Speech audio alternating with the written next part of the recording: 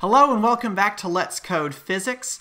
We are continuing in our series on the traffic light dilemma. This is that predicament we all find ourselves in from time to time, where we are at just that right distance from a traffic light where it turns yellow, and we are not sure whether it's better to continue on through the intersection or to slam on the brakes and possibly end up in the intersection anyway. We are going to study this using a code in VPython. We've currently set up the code so that we've got two cars named Cook and Ninja. Thank you to our subscribers for subscribing. They are going to start at the same point. They're going to start 250 feet away from the beginning of an intersection. The intersection is represented as a white square. In fact, I can even show you over here. So they're going to be beginning over on this side. Oh, good. They are going to be beginning over on this side and proceeding at a constant velocity of 45 miles per hour or 66 feet per second from their starting point here over to here. We've successfully created the code so that they move at a constant velocity. Since they're starting at the same point and have the same velocity, they're going to reach the end of the intersection at the same time. So what we're going to add in now is we're going to add in the traffic light, and the traffic light is going to change color from green to yellow to red to signal them to stop. So the first thing I need to do is I need to create a traffic light. I'm just going to reference my notes on the size of this thing here because I don't want it to appear ridiculous, you know, because those totally look like cars. So we're going to make a traffic light, and this thing is going to be a cylinder. VPython has all these great shapes preloaded. There's even a cone shape that I found recently that might be showing up in another special episode coming up in the future. Spoiler. That's not really a spoiler, that's a teaser. Okay, teaser. What we're going to do is we're going to put this thing at the beginning of the traffic light, so that's at x equals 0 at the beginning of the traffic light. We're going to put it at the beginning of the intersection, that's at x equals 0. We're going to put it up above the cars, so that's going to be 20 feet up in the air. Which, by the way, I was driving one night and saw somebody up on a cherry picker working on a traffic light. I had never realized how huge traffic lights are until I saw a human body standing up next to one, and the things are really tall. You don't notice that because of the angle that you're looking at. It's kind of nuts. And we're going to put this thing back a little ways at z equals -100. So this is going to be at the this should be at the front left corner of the intersection from our perspective.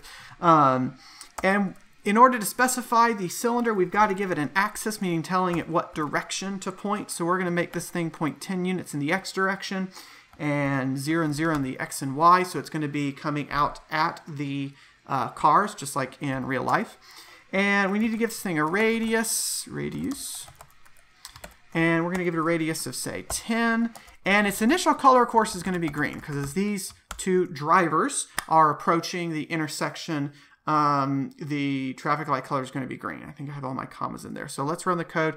Did I successfully get a traffic light where I wanted it? Okay, so here's the traffic light. So these two see a green light. They are continuing to go through. No problems there. So now here comes the interesting part. The interesting part is that we have to program in that the traffic light will change colors and that Cook will react accordingly. So the first thing let's do is get in the change of traffic light color, and then we'll worry about Cook's reaction. Okay, so let's see. So the first thing I want to do is I want to define a distance at which the light's going to turn yellow. So basically these two are going to be going forward, and it's going to turn yellow when they're a certain distance away. That's not how real traffic lights work, at least not to my knowledge. But that's the dilemma that we often find ourselves faced with, is that the light turns yellow and we're at a distance where we don't know whether we should stop or continue going. So I was thinking of using a d-yellow, meaning distance at which the traffic light turns yellow, of, let's say, 100 feet. So when they're 100 feet away, in other words, the same length as the intersection, they need to decide whether they're going to keep going or whether they're going to stop. And then, of course, I need a time limit on that yellow light. I need a time for the traffic light to turn from yellow to red. So we're going to call that t-red for time for it to turn red. And let's see, the usual value that I looked up earlier is for a 45-mile-an-hour road, for most cases, the yellow light is set for 4.2 seconds. Let's make it an even 4 for right now. That's trying to think if that's... I think the traffic lights in Jacksonville are a little bit shorter than that. I could be wrong. I have not measured them. Okay, so we've got those two values set up. Now we need to set up within the loop some conditions for when the traffic light is going to change color. So everything about Cook and Ninja's position is going to stay the same for right now. So we want to think about, okay, I want this thing to turn yellow when they have crossed the D yellow mark, when they are D yellow away from the intersection. So what I really want to think about is if the difference between their X position, so originally they're traveling at the same speed, so let's use Ninja since Ninja is going to be going at the same velocity regardless. If his distance from the beginning of the intersection is less than D yellow. Now, I've got myself in a little bit of a mathematical predicament here because this is starting out at negative something, or negative 250, was that it? Where did these guys start out? Yeah, these guys start out at negative 250. These drivers start out at negative 250. And the intersection begins at 0. So there's a question of, do I want to have one minus the other, or the second one minus the first one? The answer to that problem is always make it an absolute value, right? Because that's what you really care about, is the difference between them, the actual magnitude of the distance between them being less than something. So if it's less than D yellow, okay, now I don't want it to be running this every single time it goes through the code, meaning I do want it to be able to turn red soon. So here's another condition I can add in, is if the light is still green, so if light color equals the color green. So in other words, what I want Python to check here is if the light's color, so whenever you name an object something, so I named this cylinder light, whenever I put dot something, I'm saying I want to check the attribute of that object. In other words, it's not going to worry about the position, it's not going to worry about the axis or the radius, it's only going to look at the thing's color. So if that thing equals color.green, and the way VPython distinguishes a statement execution from a truth test is the double equal sign. So you can check out my Coding Insights video. This is not an equal sign for the difference between a statement execution and a check of a truth test. So if that equals green, I want it to change its color to yellow. So light.color equals the color yellow. Okay. So that way, if it hasn't turned yellow yet, if it hasn't turned yellow yet, then it will. Okay. So what I need to put in next is I need to begin to think about, okay, so now I've got it to where it'll turn yellow. Now I need to think about, when do I want it to turn red? Well, I want it to turn red when the time is 4 seconds after it turns yellow. So what I want to do here is I want to say, okay, I need a time where it goes from the current time to the to that far ahead, to t-red seconds into the future. So what I'm going to do is I'm going to say, okay, take whatever the current time is, add t-red to it, and call that t-red. Okay, cool. So we're still under the condition if Ninja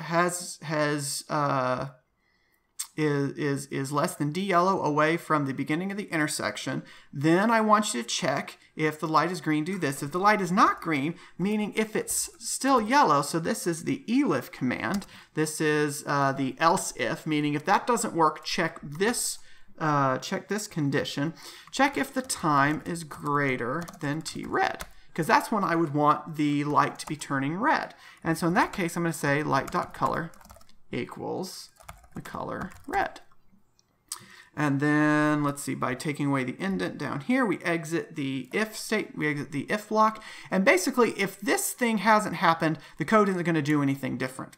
If neither of these things has happened yet, the code isn't going to do anything different. It's going to keep it yellow. So we should have one change to yellow when they get 100 feet away, and then another change to red 4 seconds after that.